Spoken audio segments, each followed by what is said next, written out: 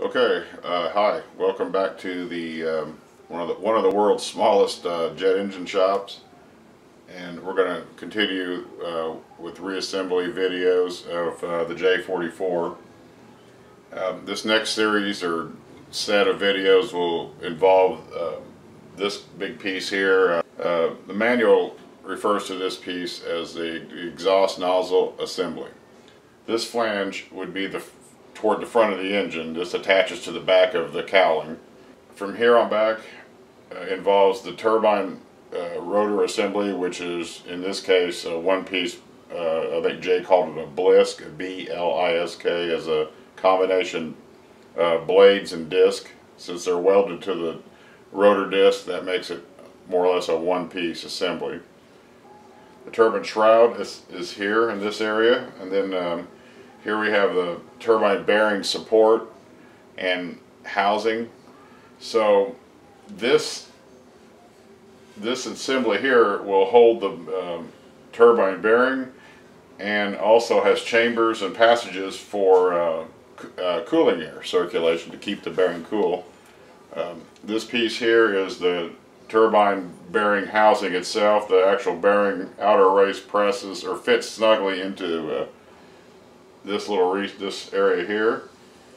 This assembly actually installs like that and fits back in there. So there you can see already where the bearing would sit. Then there is this, this is a bearing retainer. It installs over all that. And this is all indexed. These holes only line up one way. I think, there we go, so we can see in there.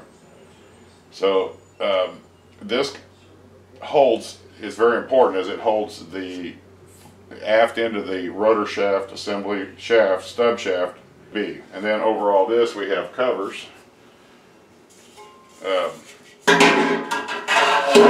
you can see now, we're enclosing that bearing and keeping him shielded away. We also have this ring and then this baffle that installs there. So now we have a series of baffles, and air is pressurized air is allowed to leak or come out around where the shaft goes through. There's a tiny clearance to allow net flow of air out, which keeps the bearing cool, and it allows some cooling air to form a layer along the back of the turbine rotor. These pieces will be installed permanently once I get my new gaskets. I've got some gaskets being cut. This piece here is steel. It was kind of corroded, and it had been in this came from the same engine as this did, one of my parts engines, and it's in pretty good shape. This piece was, but the engine itself had evidently been stored outside and had some water in it, and this had a little bit of corrosion and pitting. So after having it glass beaded, you can see it cleaned up pretty well, but there was some pitting. I decided to go ahead and coat it with that enamel to protect it, except for where the machine surfaces have to be contact. Obviously I don't paint that. And this has a gasket that contacts it. The surface was pitted kind of rough, so I went ahead and used this enamel on it, and it looks better than it did, although it's not a very good job because I used a brush. It's kind of a thick enamel, but I know it's protected now, and you know, it's never going to see it anyway. It's going to be hidden forever away, I'm hoping. Alright, so long story short, the function of this component is many and important. Obviously, it's the back end of the engine. It holds the end of the shaft in place. The bearing itself is fed with these plumbing lines, as we saw earlier. I'll show you as we reassemble. These lines are very cleverly tucked through this strut, and that connects it out here to the outside world. These lines attach to the back of the bearing housing to feed one, as we said before, one feeds an oil mist and fog, and one feeds air only. And the air only not only cools the bearing, but it also gives a net flow of air through the bearing and out of the bearing housing chamber. And again, it keeps any heat or gases from trying to enter into the bearing housing. We want, that to remain clean and and as cool as possible, relatively cool. It's air bled from the compressor, so it's not anywhere near as hot as the air that would be back here. The cooling air is created. The flow is created by the outer air ductor, as it's called, that's installed over the outside of the jet pipe, or the nozzle extension, as it's called. And it creates a vacuum, I guess, I don't know, by the fact that the air is rushing out and there's a small annulus around. It creates just enough of a draw that you get an airflow, and it draws the air in from out through these 4 struts from outside, just outside air. Gets drawn in through the struts, and it gets pulled in and circulates through this housing. Then there are round holes around this bearing support that ducts it into this area, and this area then it goes through back through the struts in a different flow pattern. There's actually a small duct that is inside of these struts, so we got a flow going in from the outside through the ducts. They come into this bearing housing area, circulate around through these holes, and now they're going to actually go back through the struts and then into that ducted area inside of the eductor. So then they'll be sucked out of the back of the engine. So it actually generates its own cooling air in and out. That's all contained to the back of the engine. Kind of a simple way to keep cool air back here. Alright, you also have cooling air, of course, coming down along the shaft, the rotor shaft assembly inside of the combustion chamber inner liner. That comes out and strikes the front of the turbine disc and spreads out like that, so that cools the disc from the front. These next several videos will cover reassembly of this, getting it back together and having it ready to basically set back onto the engine assembly. Okay, we'll be taking a look at installing our oil and air nozzle each back into this housing.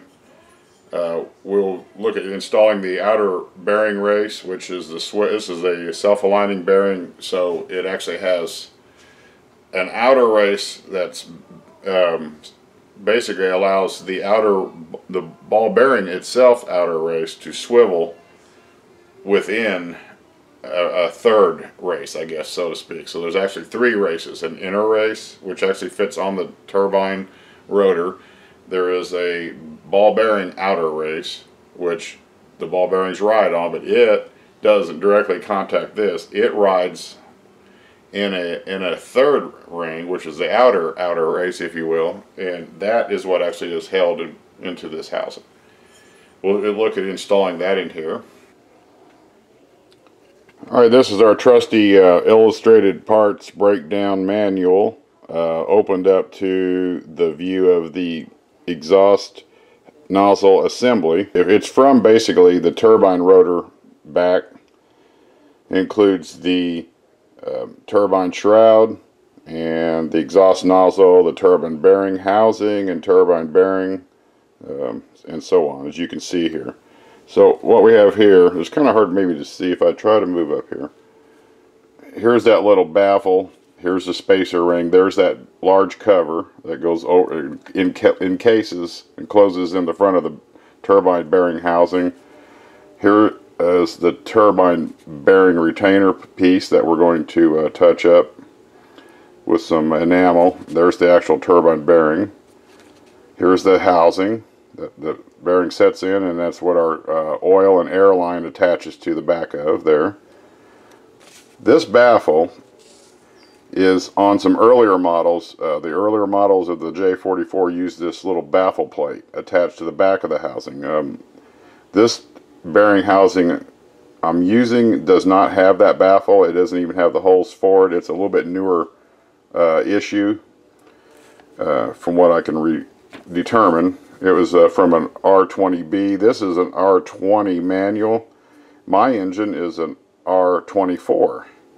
So I don't actually have an actual manual for my engine.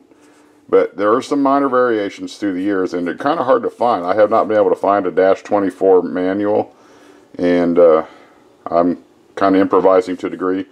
So you know, feel free if you know something I don't, let me know. And then obviously this is the back end part we'll get to. Here's a large piece. That's this assembly here is the piece you see sitting on my workbench that's painted flat black on the outside. All right, well, where we're going to be concentrating on are all these little pieces, parts that go together to form the bearing, the turbine bearing housing, assembly, and baffling, and the lubrication cooling lines. Okay, so there's that. These manuals are nice. They can show you the order in which the parts go, and what if you're seeing something here you don't have, then you're missing a part. How's that sound? Other than our little baffle, which I know that. If we turn back here, this is the start of its description, how many of the pieces there should be, and of course here are part numbers, which really are useless to us anymore today because of the fact most of these are numbers that are long since been not manufactured. Some of them are still good. I was able to find a turbine bearing under this name. It's made by Marlin Rockwell Corporation, MRC. And believe it or not, this 307S19 bearing I found, new old stock. I don't believe they're any longer, I'm not sure they're any longer being produced, but there are some numbers that still ring bells out there. Unfortunately, many of those parts are Fairchild Corporation special parts made for this engine, so if you have an old J44, the only hope for some of the parts is strictly a parts engine that still has usable parts. You're going to be very lucky if you find someone who has new old stock parts laying around. There are scams out there, be aware. If you place an ad, you could have somebody respond saying they have parts, and they may very well just be wanting to take your money and have no such idea. They just agree with everything you say, and if you send them money, they will send you nothing. So be careful. So it's really just a matter of luck, a little matter of knowing somebody, getting hold of the right person. It's like being a picker. You're a parts picker for early to mid-50s jet engine. So it's who you know or who you run across. The internet does help, but there's not a parts store for antique jet engines out there, unfortunately. Yeah, for you guys out there that are have some old J44s, I've seen a couple of you write, ask me about parts. The one particular guy looks like he picked up, from what he's describing, it's a very early version of the J44, the very first ones produced in like 1950-51. They are a bit different. There are some parts similar, but it's very different looking engine, and it has the main way to spot it doesn't look anything like mine to the degree. The way to spot that very early engine, it has exhaust end of the engine. There's a little little cone, which I believe is used to, again, it draws air. It creates an airflow for cooling, is its purpose. But I'm not sure. I've never laid my eyes on one of those old J44s personally. I've only seen photos and pictures. Several different guys have had them for sale on eBay. There's one right now I saw listed, which right now is April the 2nd, 2017. Yeah, I started to say 17. I'm getting old. But there's one listed right now. It says it's new old stock. It looks really good, but he wants a bunch of money for it. It's an old school engine.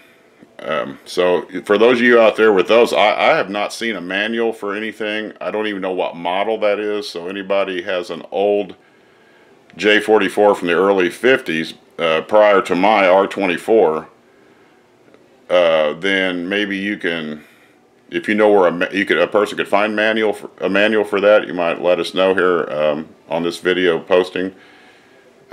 Maybe help a fellow out or something. Personally, I don't know.